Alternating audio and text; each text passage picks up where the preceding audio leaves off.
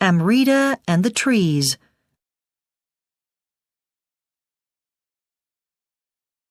Here is Amrita, and here is her village. It is hot in the village. It is very hot. Amrita loves the tree, the beautiful, big, green tree. "I love you, tree," says Amrita. "I love your green leaves. They keep me cool." There is a forest near the village, a forest of trees, and there is a desert of hot, hot sand.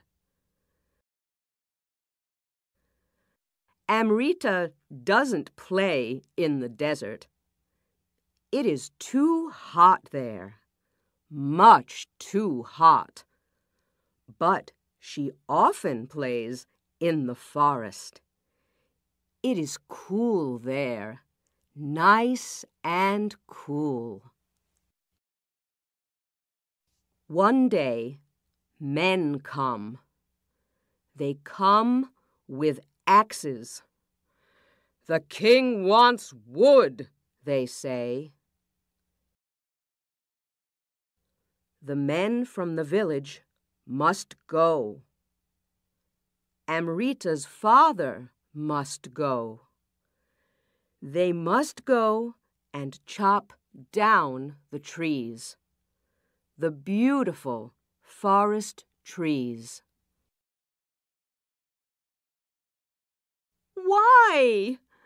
cries Amrita. "Why?" "Stop it!" she cries. But the men don't hear her. The king wants wood. So the men don't listen. They chop and chop and chop. Then it rains. It rains a lot. It rains and rains. There are no trees to hold the mud. So mud and water fill the river, and then the river floods.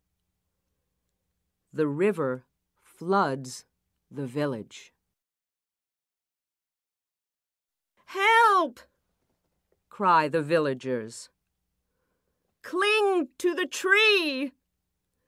Cling to the branches of the big tree!" Houses float away. Animals float away. The villagers cling to the tree. They cling to the branches of the big tree. And their village floats. Their village floats away. Then there is mud. Mud, mud, mud. And now everyone must work. They must build. They must build the village again. They must plant. They must plant new trees. "Grow quickly, trees," they say. "Grow quickly. Grow tall." The villagers build their village again. And the new trees grow big and strong. Amrita grows too. She gets married, and everyone dances. They dance around the big tree. They dance and sing.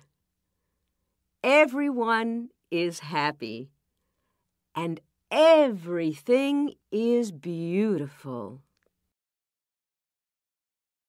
Then Amrita has children, and her children love the tree. The beautiful, big, green tree. The forest trees are big and strong, and Amrita's children play there often. It is cool there, nice and cool, but they don't play in the desert. It is too hot there, much too hot. Sometimes the wind is strong. The wind is strong and it blows the sand. The sand tries to go to the village, but the forest trees are there, so it can't. A little sand comes through the door, and Amrita sends it away. She sends it back outside. "Thank you, forest trees," she says. "You help us in many ways." Then, one day, men come again. They come from the king. "The king wants more wood," they say. "Get up," they say to the village men. "Get up and help us. We must chop down all the trees." At first, nobody speaks. Nobody says anything. "Get up," say the king's men. Slowly, the men get up. "No," says Amrita. "You can't have our trees. We need our trees. You can't chop them down." "Be quiet, woman," say the king's men. "The king wants them." "No," says Amrita. "He can't have them." "Be quiet, woman," they say. "Take your children home." "Right. Let's start work. Let's chop this tree first." "No!" cries Amrita. She runs to the tree. She puts her arms around it. "You can't chop it down." "Stand away!" shout the king's men. "No!" says Amrita. Then the villagers run. They each run to a tree, and Amrita's children run to a tree. They put their arms around it. The king's men are angry. "Move away from the trees," they shout. "No," shouts Amrita. "No," shout all the villagers. "No, no, no." "No," says Amrita's little children. "No, no, no." "This is wrong," say the king's men. These people need their trees. It is wrong to take them. We must go to another place.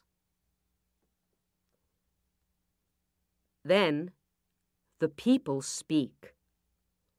Look, there is a forest over there, across the desert.